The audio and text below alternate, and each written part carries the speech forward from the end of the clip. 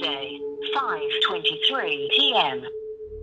Growing up in a northern UK town was a pretty lonely experience for me. This is my third voicemail that I've left you.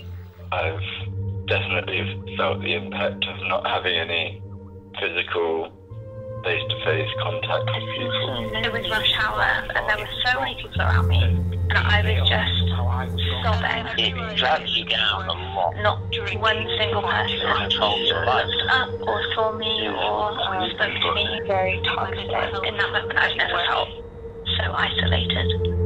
You just feel alone and like there's nobody around to help. And it's so difficult to think to yourself, I'm not the only one. The evenings are the hardest.